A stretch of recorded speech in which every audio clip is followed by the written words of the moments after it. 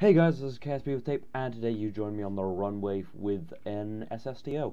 I did an SSTO video a couple of days ago, and it did fairly well-ish, for me anyway. And you'll notice that this is another Rapier SSTO, in the fact that it has these Rapier engines. These are really good for SSTOs and make it really easy, because in the past I've tried to build cargo SSTOs, and been only able to take small probes to orbit. This, however, has a cargo bay. It's a decoupler cargo bay, so it isn't fully reusable, but maybe I'll work on that. And I'm taking something to orbit in that cargo bay today with this fairly large spacecraft and aircraft. It's an everything craft, so I will be firing up Action Group 1 to ignite the engines on air breathing mode. The brakes have disabled on the landing gear, which now have brakes, and no, they've always had brakes. They now have steering and motors. Not quite sure how the motors work, haven't really been able to get them to work yet.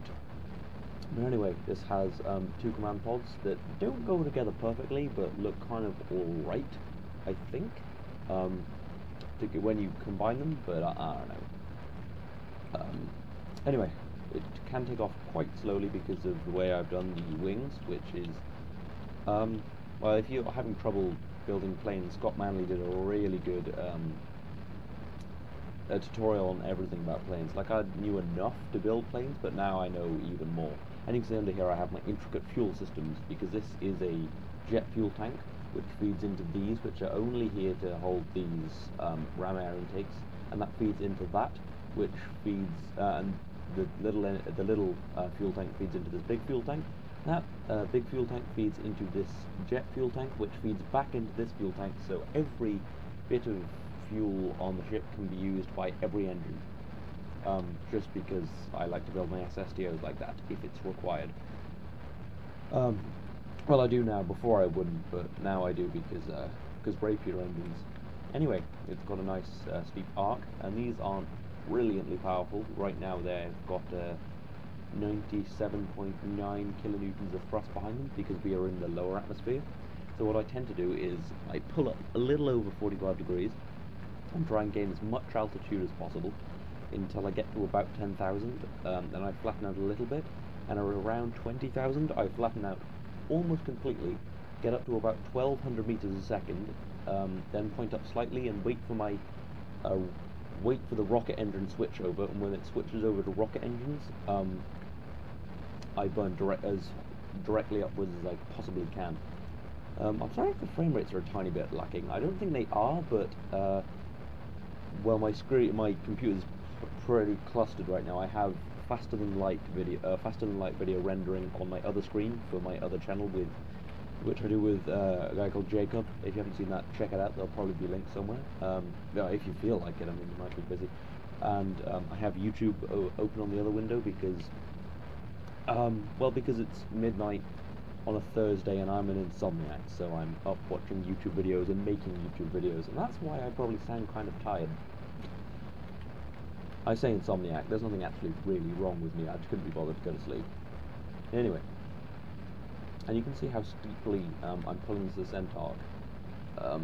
That might not even be a thing, ascent arc, it just sounds cool, because that runway over there, the secret runway, I was going to do hand gestures, but you can't see me because I don't have a reaction cam or whatever. I haven't even got up to that, and that's only 30 kilometers away from the space center back there, and you can see I've just gone pretty much upwards without basically being a rocket. I haven't actually built a rocket with these engines yet.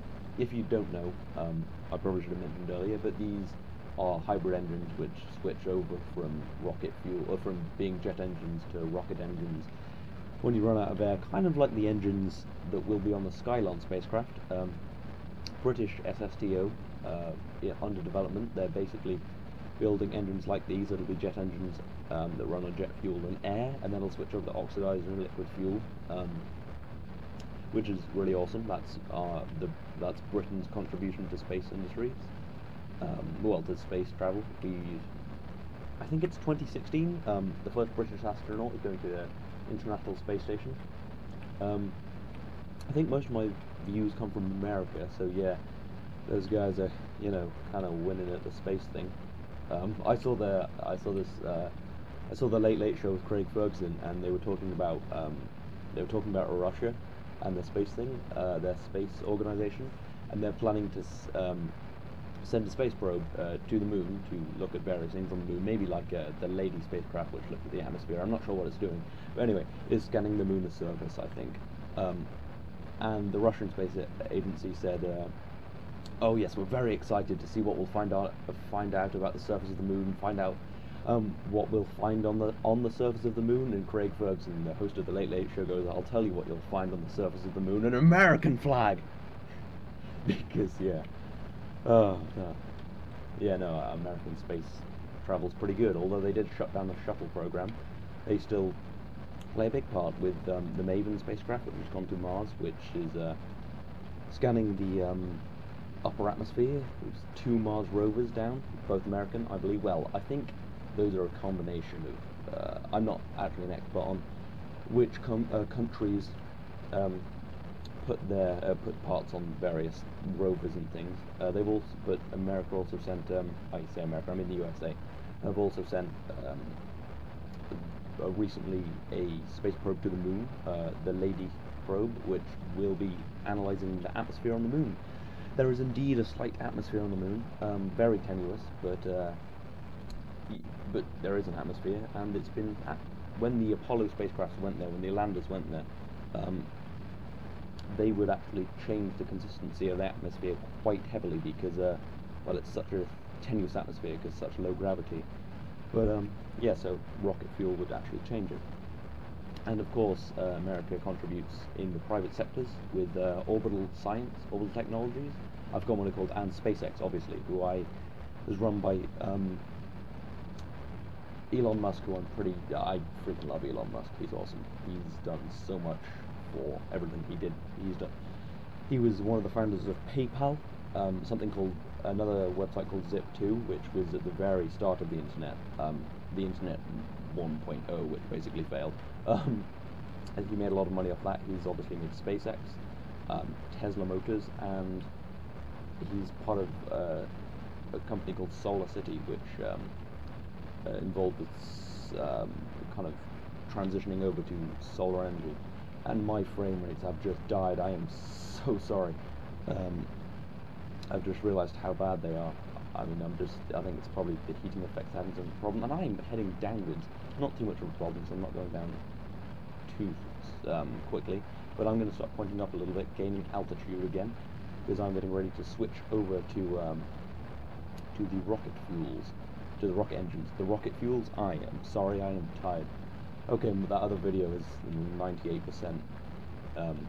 Yeah, so frame rates might dramatically improve really soon. Hopefully I won't autoplay the video after rendering, because then you'll just hear faster than light stuff. Okay, I can't improve these frame rates right now, I'm sorry, it's 99%, it'll be done soon, really soon.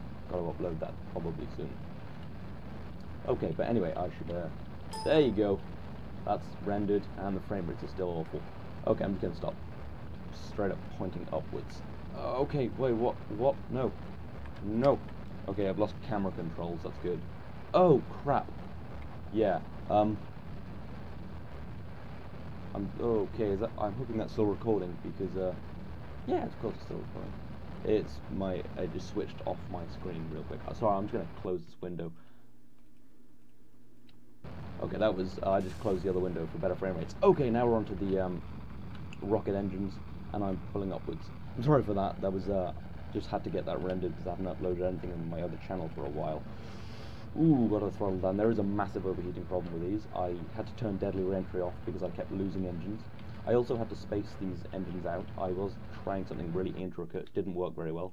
So now I just space the engines out as you can see now.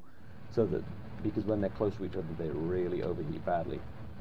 And I'm actually not going to point completely up because I still want to gain as much kind of forward velocity as possible. Okay, okay, that's out of the atmosphere, 75. As you can see, I'm already going quite fast, so yeah, I've got 17,000 meters a second in my orbital velocity, which is pretty good. I don't have that much further to go, and I still have a lot of fuel in these tanks. You can see there's lots. Yeah, I think, yeah, 500 litres of liquid fuel and 500 litres of oxidizer, so that's good.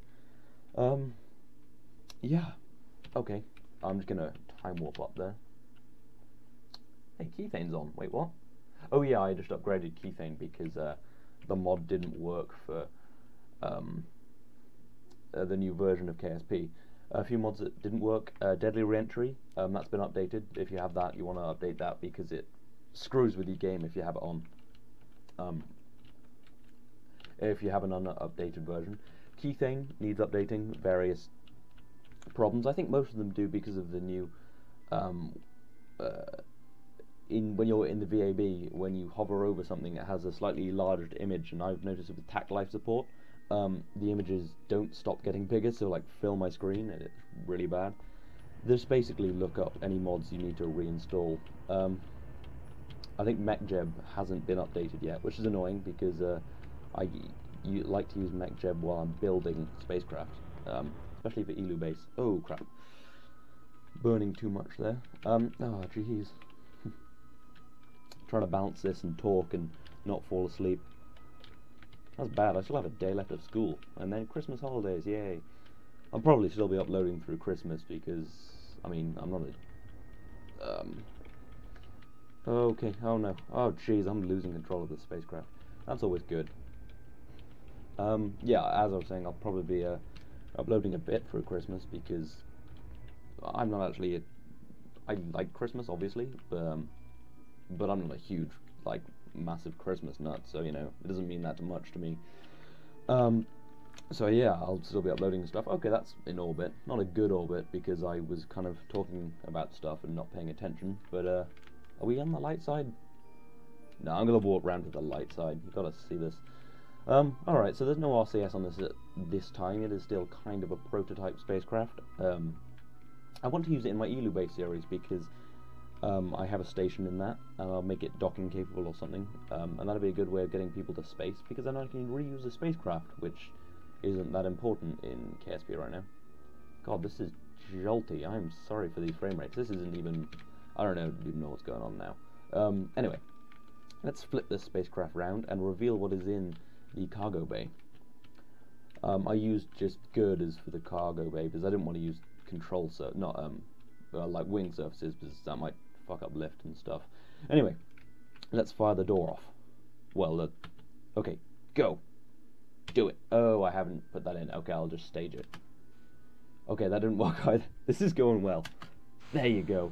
Breaks off in 3 parts, and it reveals a small space probe. Yes, that's right. This is basically just trying to get as much in this cargo bay as possible. It's actually pretty small as a cargo bay, but yeah, it's pretty good. I'm pretty pleased with it, given that it's stock. Obviously, I would like to be able to keep the door on there at some point. Maybe I'll work on that. But anyway, let's deploy this. This is... well, it looks fairly unimpressive. However, it is capable of getting out to, like, Dres orbit, so it could do, like, an interplanetary flyby. So, yeah. Anyway, so I'm just going to push off the cargo bay to fly out and show you the little spacecraft. This is my little probe. Yep. Anyway, yeah, that's about it. Just open up all these things. So yeah, this could go out to somewhere and do some stuff. And it has its little engine. Okay, it's going well. This episode's going well for me. Anyway, yeah. So, oh god. There we go, that's the plane. Yeah, anyway, this has been long enough now, I think, and my commentary's probably died. But anyway, I hope you've enjoyed this video. I hope you've kind of feel like going off and building something like this yourself. As I said, the Rapier engines make SSTOs pretty easy, and if you're still struggling with planes, go check out... there'll be tutorials everywhere, but Scott Manley did some really good ones. But anyway, yeah, so this has been my cargo SSTO. I hope to improve it in the future and hopefully use it in series like ELU base and things. But anyway, if you've liked this video, feel free to like this video, or comment, or subscribe, and all of that fun stuff. And if you really feel like it, as I have already mentioned it in in this video, feel free to go check out my other channel. That'd really help me and my friend out. That'd be awesome. But if you don't feel like it, have a nice Christmas, I guess. This has been KSP with Tape. I will see you next time.